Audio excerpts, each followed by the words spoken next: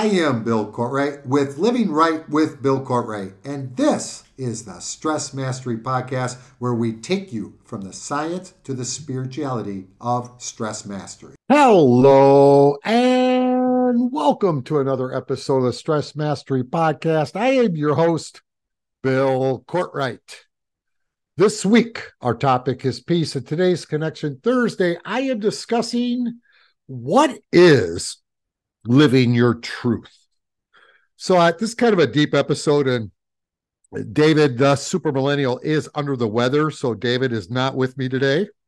And so I decided I'll do a solo episode. I was hoping to take one of these deeper episodes and have fun with David, because I always have fun working on these episodes with David. But this week, since our topic is peace, and peace is the highest state that a human being can be in, that 600 peace, and still have an ego, and that they can connect to it still with their ego. That 600 peace energy is completeness, and it's connection of head, heart, and hand. And when we hit that energy, we move into harmony, and it's an amazing state. That's what's called the flow state that you've heard so much in sports or in writing. We've all experienced that. So what is it to live your truth? And the question has to begin with, what is truth? Because truth is defined as the body of real things as a fact. If we look at the subject of finding our truth, our spirituality, whatever we want to call it, is this truth? The question is this: what is the reality? Because if we look at this, Christians have a reality that tells them this is truth. In Judaism, it's a different reality and truth. In Hinduism and Buddhism, there is yet another reality telling us that's truth. So who's right? And what is the truth? There are many competing ideologies in life, each of them claiming to be spiritual truth or the truth. But let's slow down today. And I ask each of you listening, just open your mind and just pause and let's explore this for a minute. How is it possible that all these differing ideologies, all these different stories, how can they all be truth?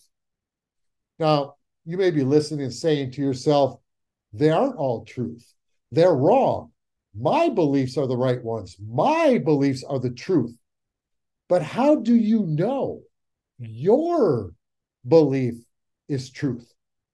And the answer is, we receive these answers. The answer is because the Bible says so, or the Quran says so, or the Torah says so, or your mom and dad said so. See, all these authorities are telling you this is truth. But how do they know that their beliefs are truth? Because their parents, their church, their mosque told them so? And each of us are passed on these truths, and these stories are passed on from one generation to the next.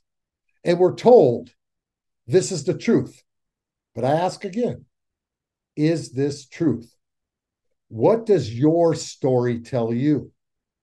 Maybe it tells you that you are the chosen people. Maybe it tells you that you are special and exclusive of God, while others may burn in hell.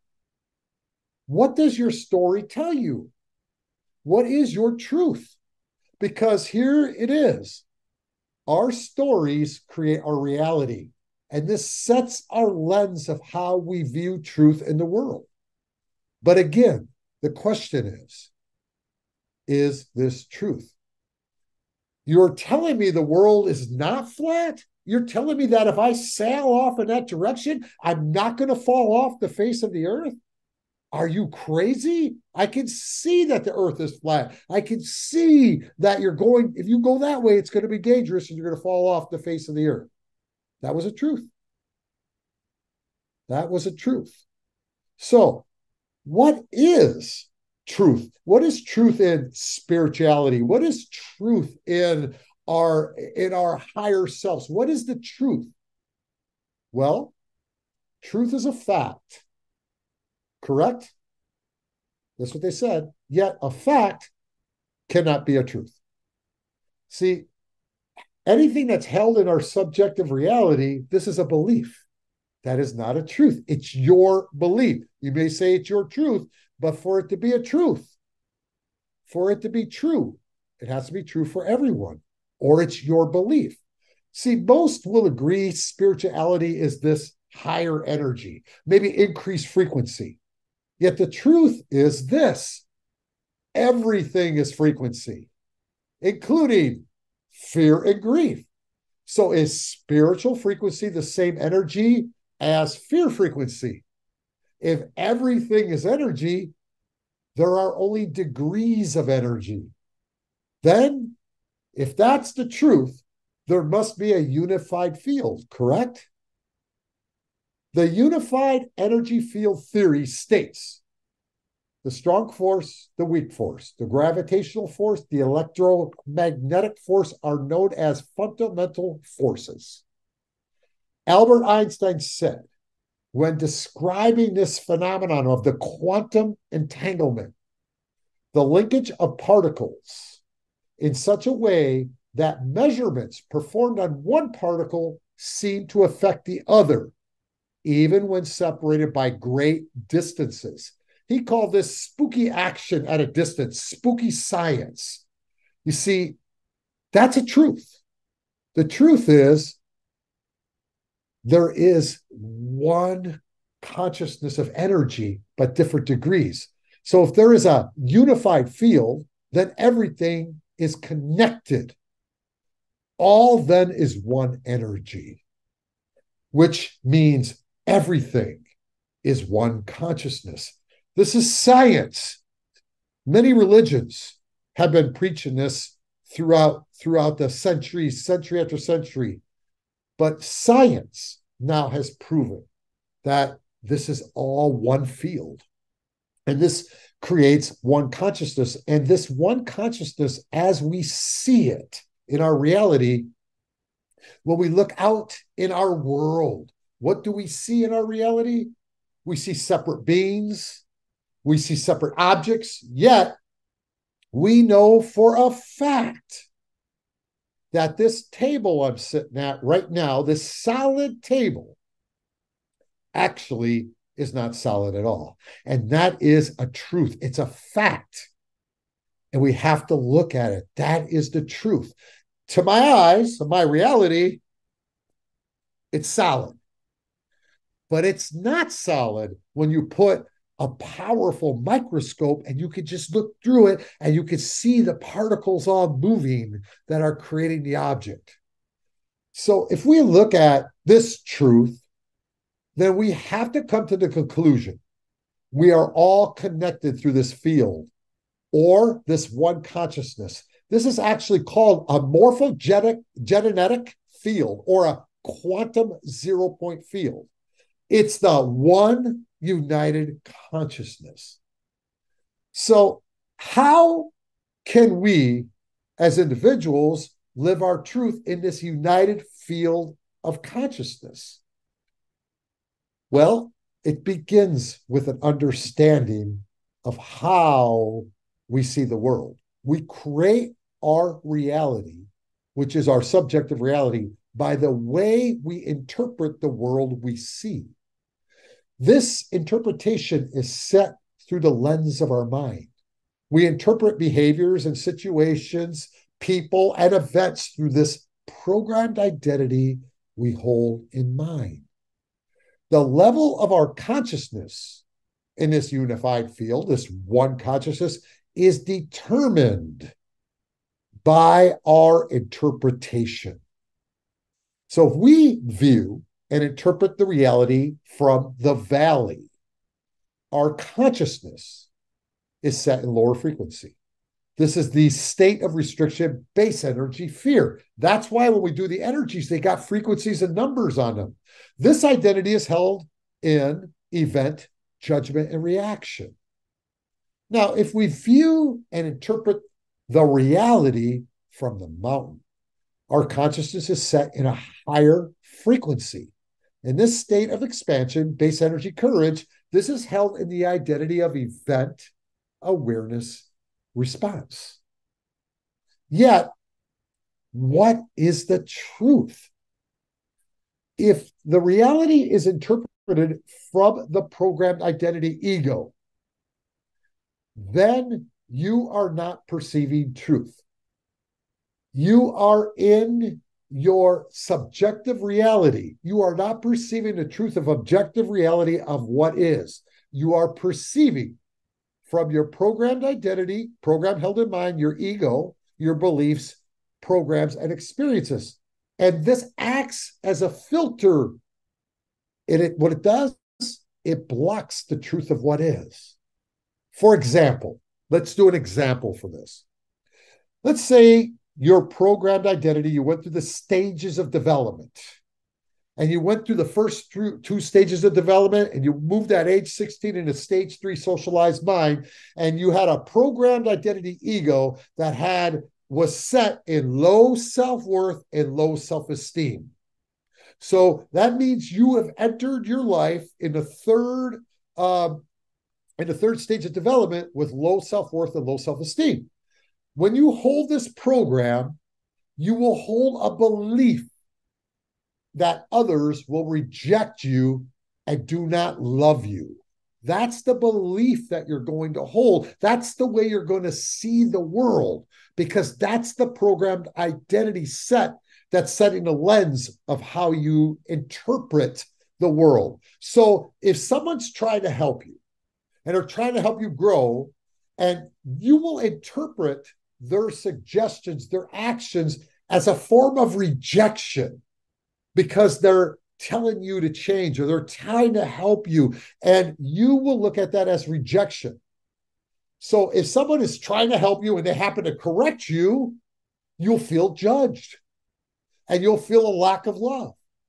And when this happens, you're going to lower your frequency and you're going to feel like a victim. You're going to feel apathetic. You're going to feel sad. But the truth, this is not truth. It's not objective reality. The individual is trying to help you. Your rejection is coming from the lens of how you interpret it. And that was set in your programmed identity. Your consciousness is set by what is held in mind. This program identity sets your habitual state. 95% of your behavior comes out of the state from the programs held in mind. So this state not only will color the lens of how you see the world, but it will also project onto others. It'll project onto situations. It'll create motives and dangers that just are not there. You're creating stories in your head. You're creating problems that are not real. So living your truth begins by discovering your true self. So each of us as children go through the stages of development. We can't stop the way this works. But remember what that programmed identity does. That program identity sets your world and your subjective reality. That subjective reality is your behavior, is your habits. It's the way you're going to act. It's the way you're going to live. And that subjective reality, that program identity, is held in place through your routine. It sets your routine. Your routine sets your reality. So the subjective reality is your reality. It's not objective reality. See, the stress mastery techniques, methods, and steps are all about a single thing, a single purpose: truth. It's about truth. It's about moving you out of your subjective reality into the objective reality of what is, moving you out of judgment into awareness, out of reaction, red zone, into response of the green zone. You're moving into life, and you're dealing with life as it presents. So the human being is hardwired for behavior. This behavior is determined by what is held in mind. And what is held in mind is that programmed identity, and this is held in place through your routine. If you want to change anything in your life, anything, you have to change your routine. Because when you change your routine, you change your reality. That's changing your behaviors. But here's the thing. To change your routine, which changes your reality, to hold that new reality, you have to change your beliefs. You have to change the programs held in mind. That's why in Stress Mastery, when we are working on it, the first tier of shift coaching is to set a new routine. It's starting to create the shift process. The second tier is to shift your consciousness, your state. How do we do that? By self-authoring the new identity, writing a new script, but also letting go of the old. So if you can understand this, and this is very important, this is an important piece. If you can understand that if you are judging anything in judgment, any situation, of any person, you are not living your truth. Now, you may not like something, or you might not like what someone is doing, or you might think they should not be doing it, but it doesn't matter what you like. It's still reality of what is. You not liking it, not wanting it, judging it doesn't change what is. All that does is when you fight and judge is lower your frequency, lower your consciousness. This is when you go to the valley. Now, the truth is the energy that flows through us constantly is in the form of vibration. You know this. I'm not making anything up. This is not some new age stuff. If you walk into a room and people are negative, you will feel the negative energy. If you walk into a room and people are uplifted, you will feel the uplifted energy. Now, very important with this, the truth, energy flows through us constantly. And people who vibrate at the same frequency vibrate toward each other. In science, this is known as sympathetic vibrations. This in a human being is your habitual state, the programs, the beliefs held in mind. This is what sets your vibration, and you will attract from your vibration like people and situations with the same vibration. So very important. When you want to change your reality, change your life, you're going to change your routine. Very important. You're also going to change your vibration. And when you change your vibration, it's going to off-put others. Other people are going to try to pull you back into the lower vibration because you're changing. Other people are going to reject you because you're changing. You're changing the vibrational connection with the individual.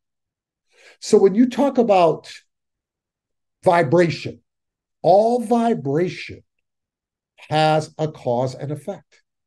Fear energy creates potential.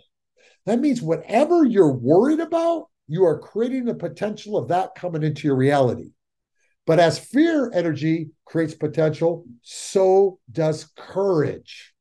The courage energy also, when you're working on the mountain and you're working on yourself and you're doing the things that we teach you in Stress Mastery, you're using visualization, you're using affirmations, you're using a let go technique, you're bringing conflict to resolution, you are also creating potential. That's when new things come into your life. That is the law of attraction, people.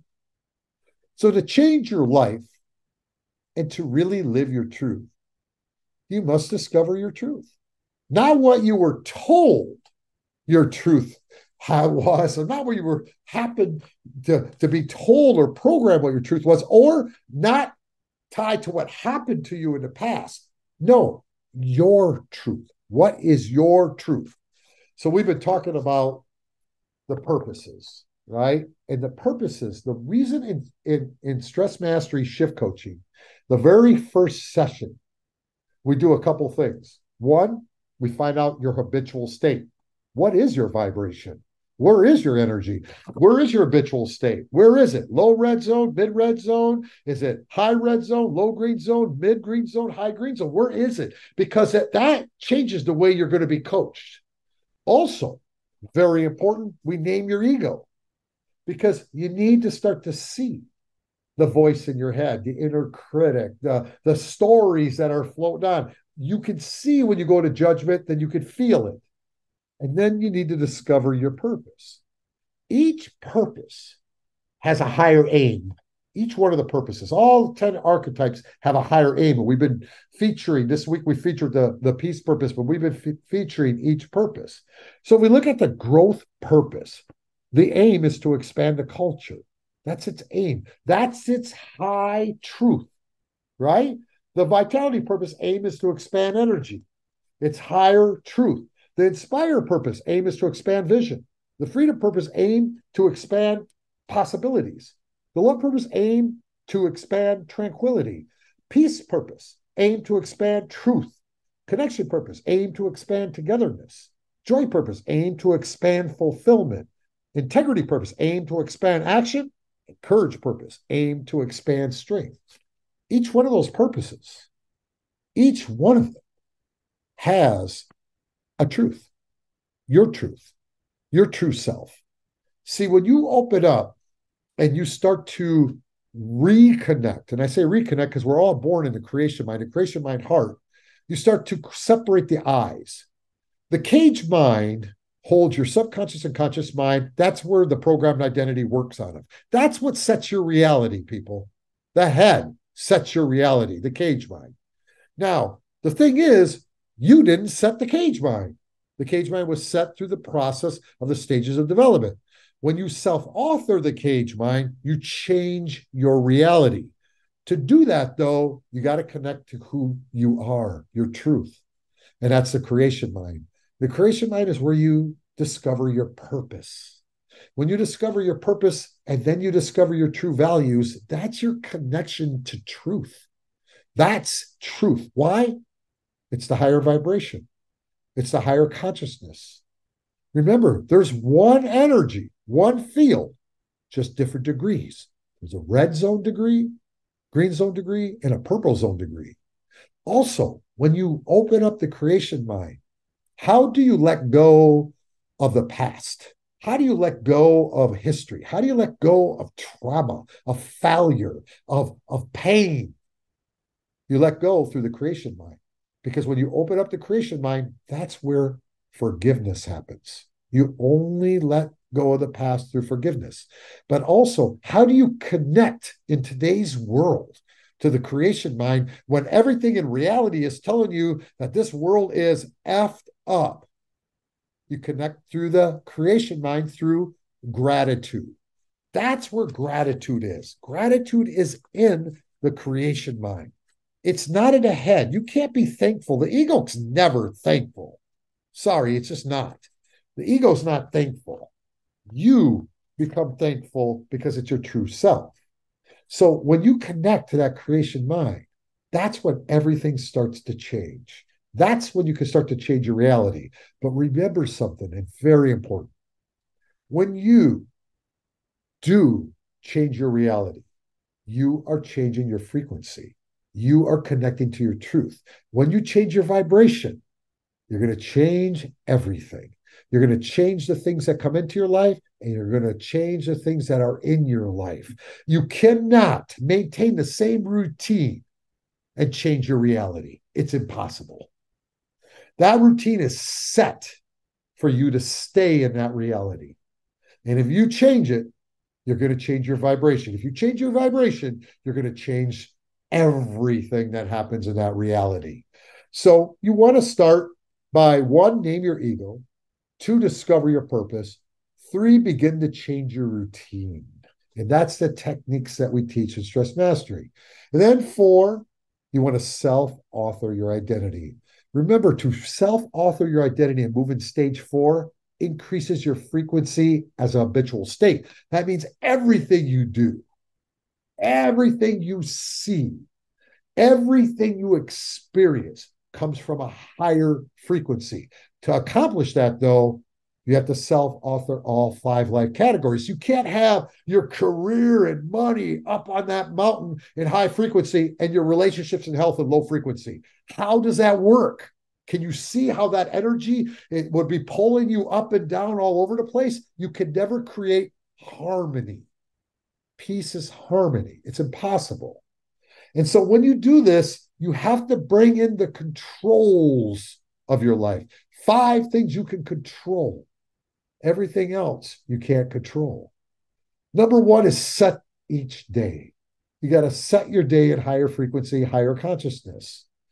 2, close each day. You must close the day in higher consciousness and frequency. So when you go to bed at night, you can increase your health. You can increase your vibration. Also, you can bring more into your life. That's when the subconscious really goes to work, is while you're sleeping. And you control your diet and you control your exercise. You got to understand the essence of being a human. You have the essence of the human is biological, which is the body, social, which is the mind that we're talking about now, that sets your frequency, and spiritual, your truth, who you really are. And the body supports the mind. So you got to repurpose that diet. You got to repurpose exercise. It's not about the physical, people. It's about the totality of being a human. It's about peace and completeness of the human being in connection to who they are in truth. And the last thing that you control is your state. You control your frequency. You control your vibration. You do this by understanding conflict resolution, understanding the function and operation of the human being, and you control that. Nothing outside you can bring your frequency down if you're in awareness. It's impossible. What happens to you cannot affect you unless you go unconscious and drop into lower frequency. It can, yes, you're going to have conflict. You can't stop that. But when you bring conflict to resolution, what do you do to your vibration? You raise it. That's how we grow. We grow by going through our boulders. Patrick talked about it on Egomaniac Wednesday. That's how we grow. You don't grow through force. You don't grow through fear. You don't grow through lower frequency. And the only way you can grow in higher frequency is you control your state. That's conflict resolution. When the conflict activates, you slow down. You move into awareness. You let go and you respond, bringing the conflict to resolution. And when you set and close a day, those bookends of the day keep you in higher vibration. So I was hoping to have David with me in this episode because he likes these higher episodes to play with it. But what is living your truth? Living your truth is very simple. Let's answer the question. Living your truth is being in harmony with life. Life is your truth. When you're in harmony of life, you're in the process. That means you have alignment. Your inner world is aligned to what is in the outer world, and you are living life as it presents itself. There you're connected, head, heart, and hand, and in integrity of behavior, you are living your truth. That's it for today's show. Our mission here is to create a shift in the planet. You can join us on this mission by simply like, share, subscribe. The links are right below the show note. Until next time, well, I guess I should say, as always, until next time, stay inspired.